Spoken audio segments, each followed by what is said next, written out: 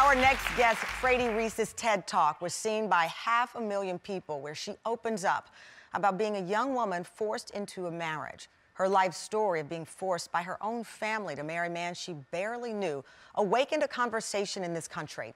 In almost every state, children under the age of 18 can be legally married with the permission of their mother, father, or guardian and a judge. But many of those marriages are forced. And for Fraidy, it was a dangerous marriage. Take a look. Let's talk about discovering that your new husband is violent. For me, it meant cowering in terrified silence the first time he punched his fist through the wall in a blind rage, only 1 week after our wedding. The first time he threatened to kill me, only days later. That's part of her story. Here to tell us more is Fraidy Reiss.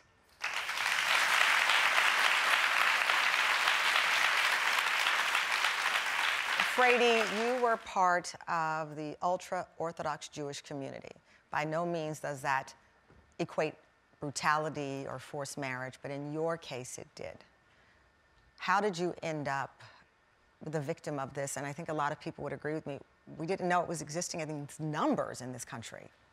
Yeah, it's upsetting and shocking, but unfortunately, very much the norm in a lot of communities across the United States. For me, I was groomed basically from infancy to become a wife and a mother.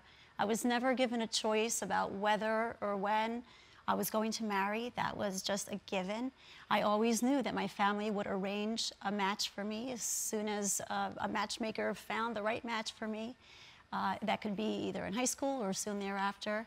And I was allowed to go on these so-called dates with him. You're a baby in this picture. I'm looking at your wedding picture here. If we can, I don't even know if to call it a wedding. Now that I know this backstory, you were a baby. I was 19. I was a very clueless 19-year-old virgin, yes. And you found yourself trapped, and in many cases, we hope that your parents would be the ally to help you out, but they were a part of this.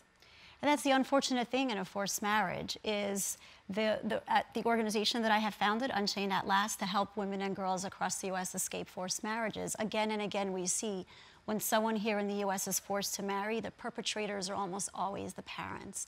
And that betrayal makes it so much more difficult to leave, and it makes it almost impossible because the people who are supposed to be there to help you are the ones who are forcing you into it. How did you get out? I know your family disowned you.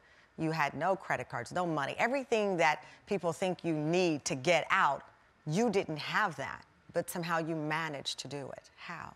Well, and that's the thing that people don't realize. If you have limited or no choice entering a marriage, you probably have limited or no choice about leaving the marriage. So in my case, as you said, I had no financial rights. I was not allowed to work. I was not allowed to have my own bank account or credit card.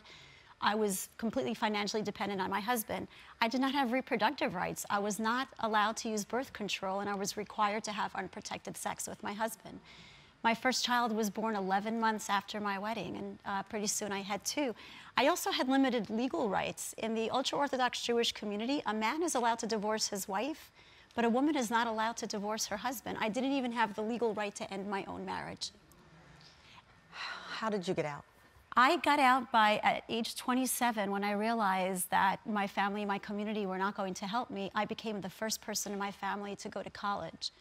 And so while I grew up in Brooklyn, at that point, we had moved to New Jersey, so I went to Rutgers University. I graduated at 32, and then I got a job as a reporter. They let you go to college? They did not let. This was my way of defying the entire community. Nobody in my family, man or woman, had ever gone to college.